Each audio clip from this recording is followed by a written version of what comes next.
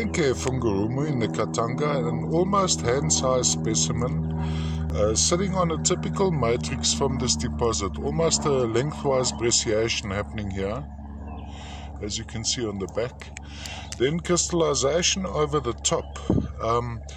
This would most likely be a mixture of, well, the underlying would be malachite, maybe malachite after barite. So malachite which has perhaps replaced previous barite blades. And then dusting all this would be a layer of druzy quartz crystals. Now sitting on top of these crystals, I don't know if we can see, you'll see there for instance are tiny little green crystals. That may very well be visignorite. Also what I've found as an association on this particular section of the matrix would be perhaps some pseudo malachite, which would manifest itself as a waxy blue-green, appears like botryoids, actually made up of tiny little crystals. Nice clean color-wise, nice clean white snow-capped mountain, quite a large specimen, as I said earlier, hand-sized.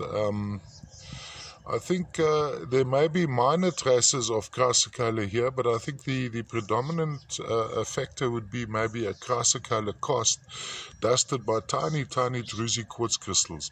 And there you can see almost a stalagmite-stalactite formation, and that would be, of course, in this case, malachite after barite, which has been dusted with a layer of chrysocolla has formed its typical botryoidal stalagmite-stalactite formation over it, and this again has been dusted with druzy quartz crystals.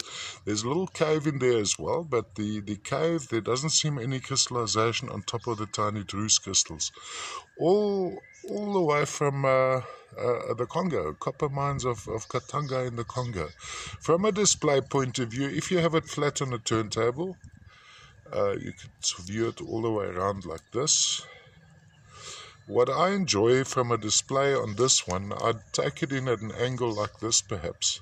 Have it in like that, almost a heart-like formation. There we go. Very mild undertone of green here.